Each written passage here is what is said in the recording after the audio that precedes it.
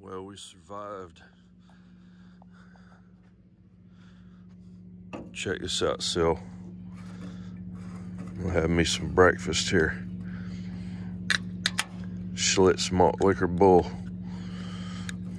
You probably don't even know what that is, do you, bud?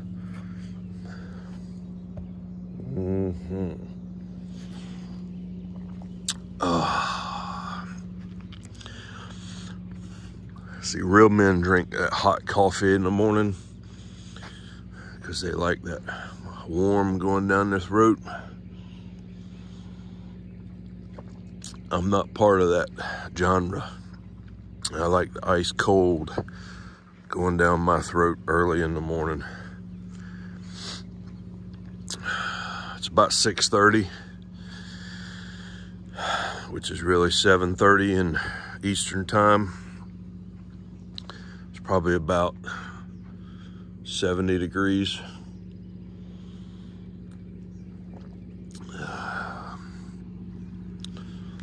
I'm fixing a chain down, put some coal in the furnace, and put her in the wind.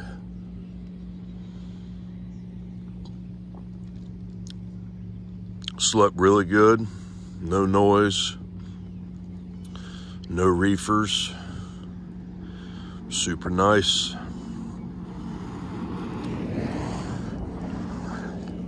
I guess they do work on the weekend here. They told me they didn't.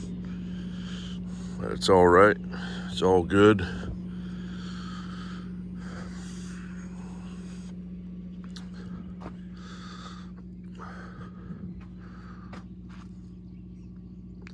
All right, guys, I'm gonna chain down and then we'll do a little driving video. I'll be back. All right, guys, we are rolling out of here. As you can see, the sun's getting on up. It's getting a bit warm. It's 71 degrees.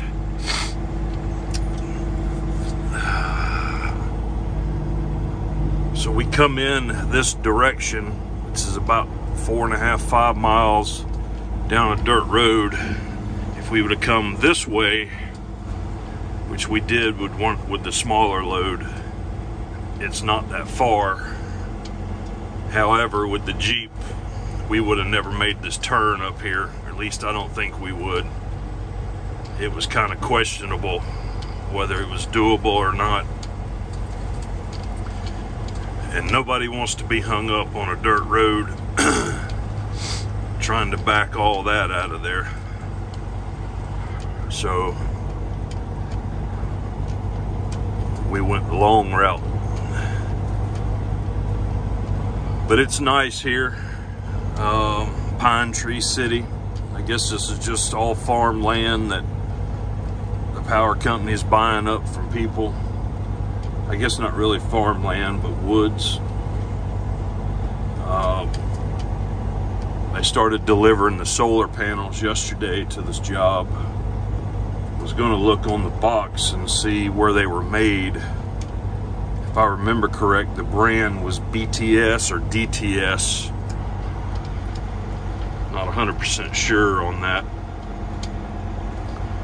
Hopefully they're made in the USA. Most likely not. Most of you, well, I shouldn't say most, but a good portion of the windmills that gets put up in the country come from overseas. I don't really know where they come from. I know GE builds some of the generators in Pensacola, Florida. But there's a lot of stuff that comes by ship that gets unloaded in the port. And I don't know if those are made in China or where. But it would be nice if America was built by Americans using American built products. I just don't think that's going to ever be the case. I think those decades are behind us.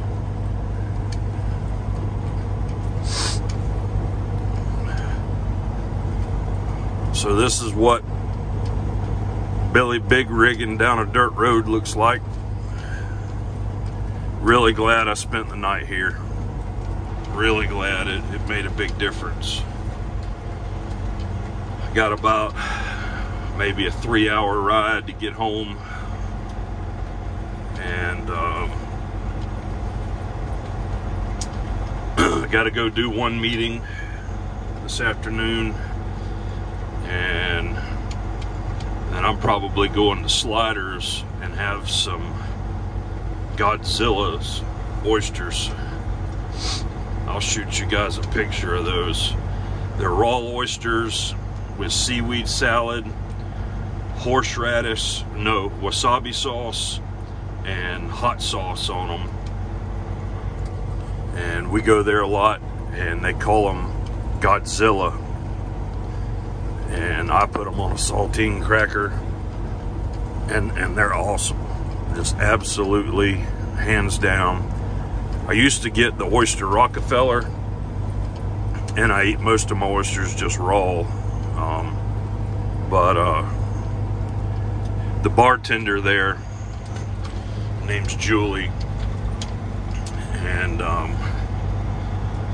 me and my wife go there, and she said you should try the Godzilla. So we tried them, and ever since that there's nothing that touches them. They're just that good. Sliders Oyster Bar and Grill in Neptune Beach is where I will be tonight. So hopefully it won't be too packed. We like to go during the winter time because all the beach people, you know, they can't take the cold, so the place is usually pretty empty. But now that the old nuclear reactor is steaming the joint up, the place packs out pretty quick, which we're early birds anyway. We usually like to get there about 5:30 for dinner. And it's really kind of cool. I should probably video in there one time, but we like to sit at the bar because we like to talk to Julie. And I kind of think her and my wife might have a thing for each other. Anyway, just kidding. But here lately when we get there, there's these, I guess you call them cougars. You know, the older ladies with some money. They'll be there by themselves, you know, having a cocktail at the bar. And it looks like to me, because you can just watch them, how they look around the room, you know, like they're trolling for a young beach stud.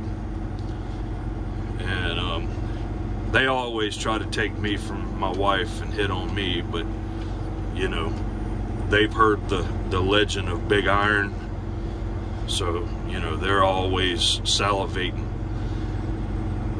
But they usually take the bar, and they piss me off because then we have to sit at a table, and I would just rather sit at the bar for more than one reason. But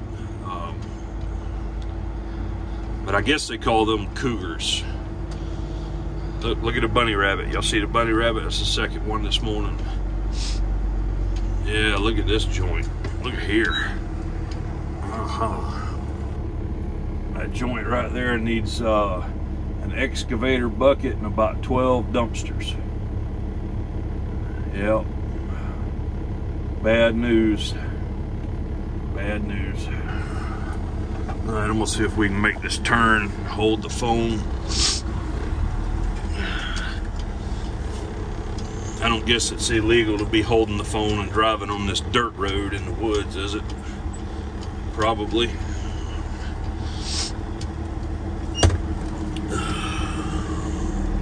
Yep.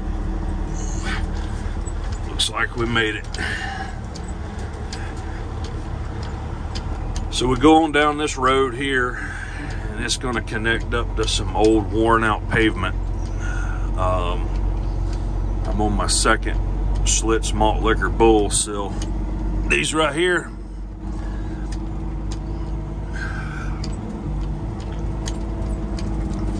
ever since I quit drinking Diet Coke, I haven't had any stomach pain. So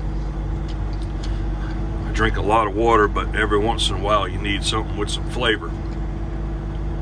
So that's what we're drinking today. So yeah, Sliders Bar and Grill. It's owned by Safe Harbor Seafood. Hands down the best seafood in Jacksonville. Sorry, Nathan, I know yours is good, and we go there as well, but we just prefer the oysters at Sliders. So I don't know what they've planted here. Probably, well, it's a little late to be planting corn, I guess. And it really hasn't been any rain here in Florida lately.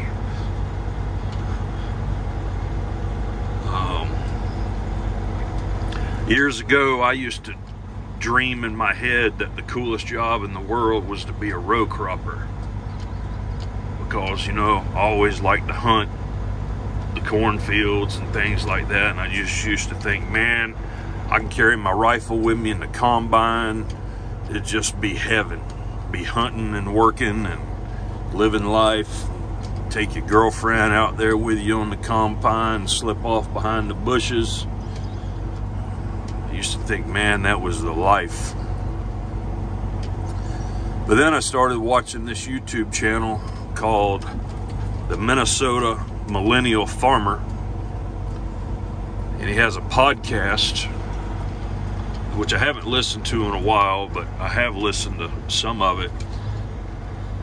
And through that podcast, I learned about how hard row cropping is based on the soil conditions and how they have to use this genetically modified seed here in this area and that one to be able to get proper yield. And those guys are really scientists. Farmers are scientists, if you think about it. But after hearing about all of that, I've just come to believe that there's no job that's easy, and row cropping is certainly not easy. I guess, oh, there was a TV sitting over there. We could have had a TV. But row cropping has to be especially hard. I guess you could go broke, you know, just in one season if you didn't do it right. But I like the woods and I like the water. I don't like the city, other than to go there and eat some good food every once in a while. If they have good food. Not all cities have good food. But some good New York pizza sounds good to me.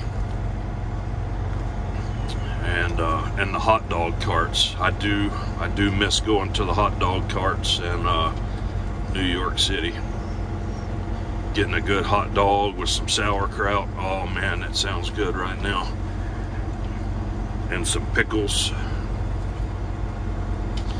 So here's the ratted out highway that we're fixing to go down. You're not supposed to go this way. They got it shut down to trucks.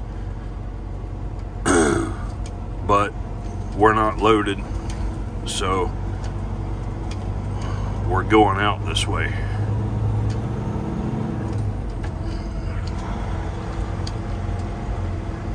But I bet there's a lot of deer out here. You could put you up a little corn feeder and probably shoot you some nice bucks every year. This is I think it's called Black Creek. Not the Black Creek that I grew up on in Clay County, but out here in the panhandle of Florida. I think it's called Black Creek Forest or Black something like that. You're getting really close to the, you know, Alabama, and the deer hunting becomes very good in this part of Florida. And they're much bigger than they are in my part. But I haven't hunted in Florida in, I bet, 25 years. I used to hunt in a place with a lot of the Jacksonville Jaguars would hunt there.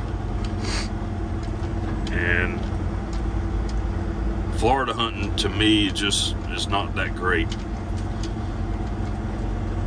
But I like Florida. I enjoy living in Florida.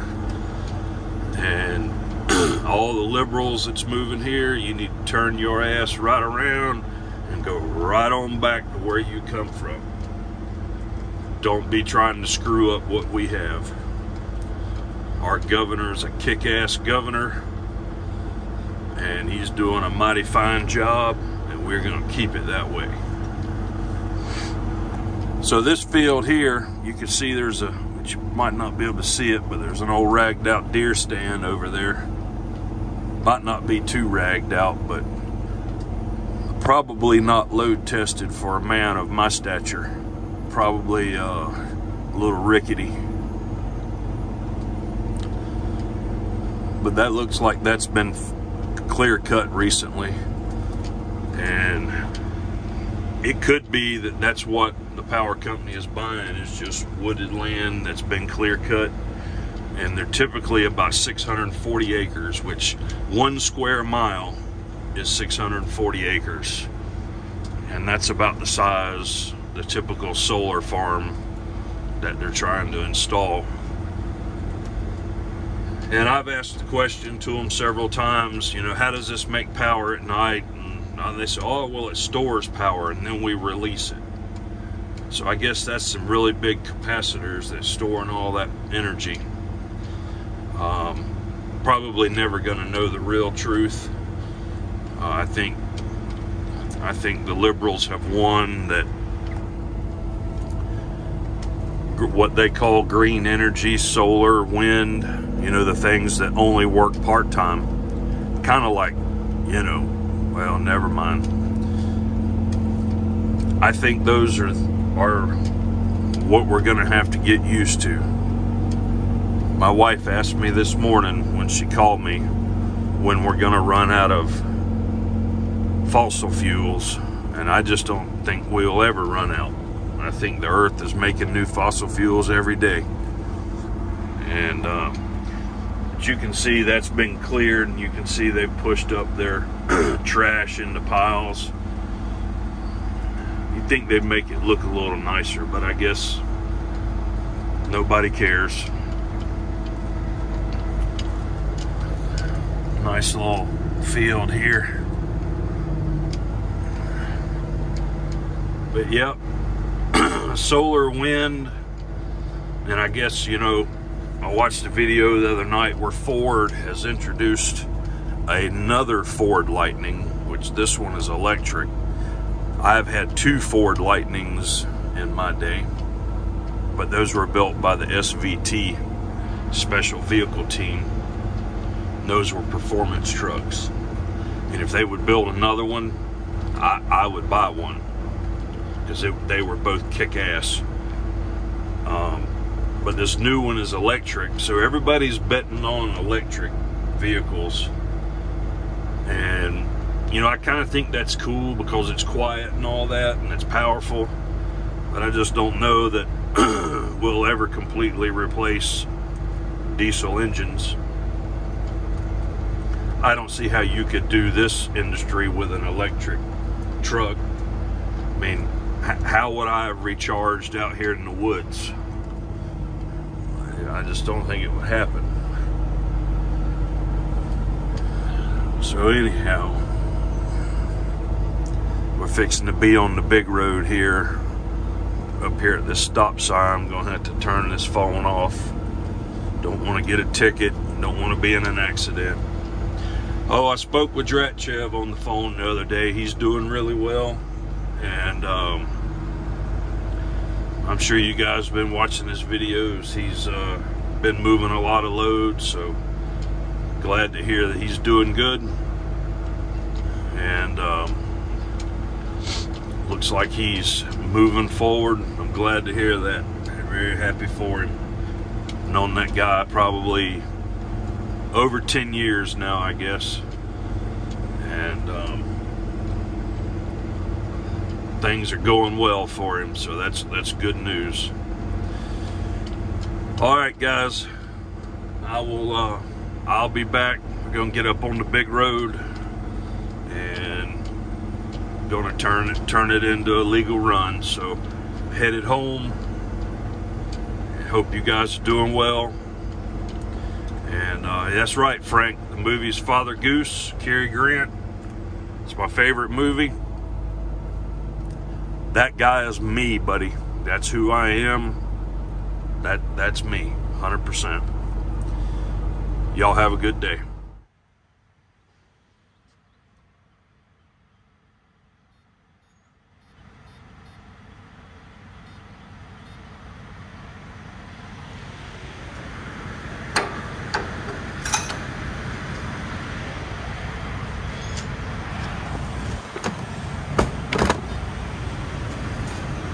As we need a squirt of fuel to get home.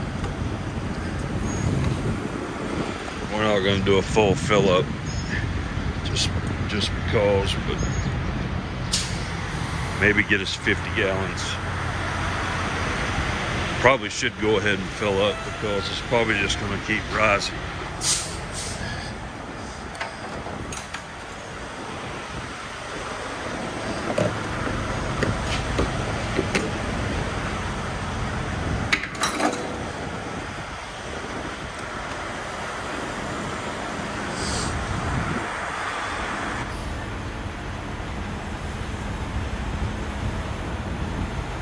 $3.29 a gallon, courtesy of, I have no idea.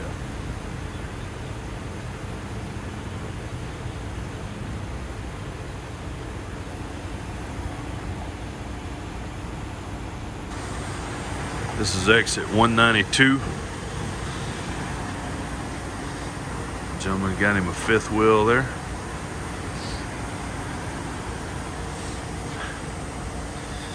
We're gonna slip in here and get us something to eat. Get on the highway.